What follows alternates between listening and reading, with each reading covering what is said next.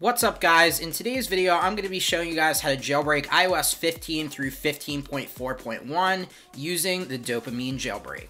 So if you're on 15.1 and you've jailbroken previously with Xena A15, if you want to use the Dopamine jailbreak, all you have to do is just go into settings and make sure that you uninstall the Xena jailbreak.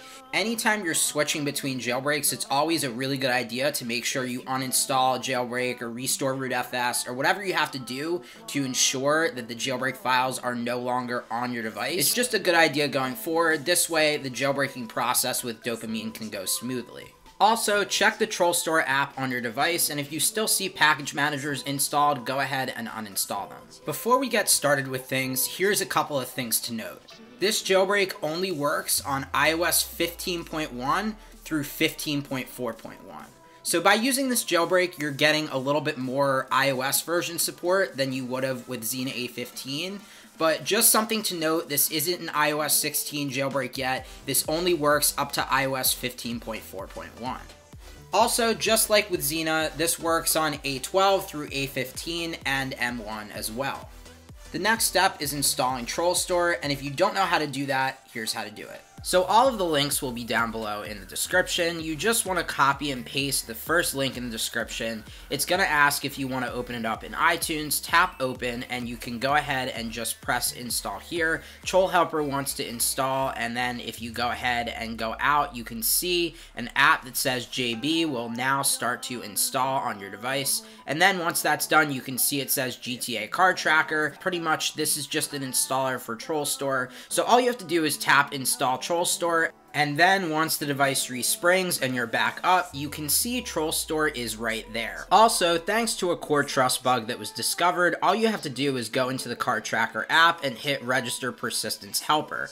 And once you do that, Troll Store and whatever app you sign with Troll Store will just be permanently signed on the device, and it will no longer expire after that 7-day limit, which we're so used to seeing. Next up, go into the Troll Store app under Settings and install LDID. And now we're ready to go ahead and install Dopamine.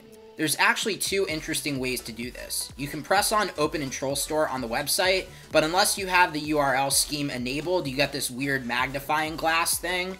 So go into the settings if you want to install it this way on Troll Store, and make sure that the URL scheme is enabled, so that way this actually works properly. So now if we tap on the Open in Troll Store button, you'll see we get a dialog pop up that says Open in Troll Store. Then if we tap that, you can see Dopamine will pop up. You also can download the .tipa file on your computer and then actually airdrop the file over to yourself and open it in Troll Store that way. That's also a pretty interesting and pretty cool way to install it, and from there just install it from Troll Store. For most people, opening it directly in Troll Store is probably the easiest. Next, all you have to do is just tap on Install, and you can see Troll Store installs it, and now it is on my device. So now I can go out to the home screen, and I'll see the Dopamine application on my device. Opening the application, we can see the UI, and it looks really nice. You can see there's a settings page here, and we can toggle on tweak injection, and here's all the credits for all the people that worked on it. And now we can go ahead and tap on Jailbreak, and now we actually have the choice between what package manager we want to install. So it's asking us to select package managers, either Cilio, Zebra, or both.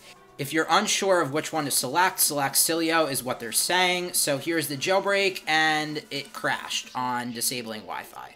So I think maybe this might have something to do with the fact that I had Wi-Fi enabled when I jailbroke. Supposedly that was fixed. However, it might just be a good idea before you jailbreak to toggle on airplane mode or turn off Wi-Fi or whatever you have to do. The jailbreak should be able to run perfectly fine, but you might have to do some troubleshooting as you normally would do with a 1.0 release of a jailbreak. There's also an option to show the verbose logs, so if you want to see all of the technical things that are happening while it's jailbreaking, it's pretty cool to see. So anyway, I figured I'd just restart the jailbreak process and turn off Wi-Fi this time, and hopefully this will just run completely smoothly the whole way through. So let's go ahead and just hit jailbreak, and you can see now there's no issues. Everything is just super nice and super smooth. It says bootstrapping. It's finalizing the bootstrap, and here we go. Now, this is the first time I've ever seen a jailbreak do this, and honestly, it's awesome. It's asking us if we want to change the root password of the device, because we're actually able to do that with a rootless jailbreak nowadays. So I just kept it as default. The default for iPhones or for iOS devices is Alpine, A-L-P-I-N-E. So I'm just going to type that in and keep it as default. You can change the root password if you want. It's actually a really good idea if you do change your root password. This way, someone just can't randomly SSH into your phone and mess with things. But now the jailbreak is done, and it's going to go ahead and restart the device. And once the device comes back up, you should now see Cilio or Zebra on your device. So here's Zebra, and here's Cilio. And installing a package is still pretty simple. There's just a new tweak injection method bundled with this called LKit. And basically, it's like Substrate or Substitute or anything that you've used before. And it just allows tweaks to run in a rootless environment.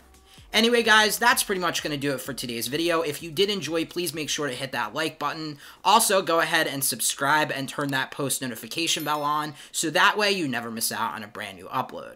Thanks everyone so much for watching. Have a good one, guys. Peace.